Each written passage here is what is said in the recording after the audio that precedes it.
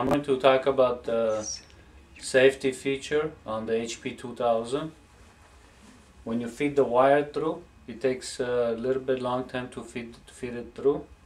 So when you push the trigger in the beginning when you're feeding the wire, you need to keep pushing it until it comes through the gun. When you push the trigger, it keeps feeding and then it will stop. When it recognizes there's no welding going on, the machine shuts off. So when you're feeding the wire, when you push the trigger, it stops. You need to re-push it again until it comes through the gun. So keep pushing the trigger until it feeds through the gun. Explain a few things onto the HP2000.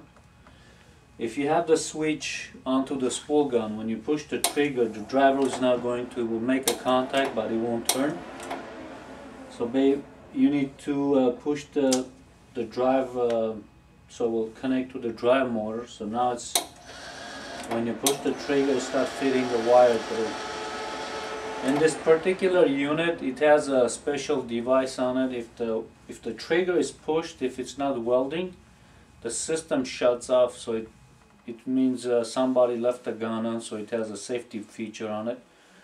So at the first time when you feed the wire through the gun, you have to push it and a couple times until just continue pushing it until you feed the wire all the way coming through. Because if it doesn't come all the way through, it shuts off because it thinks somebody put the gun on some material.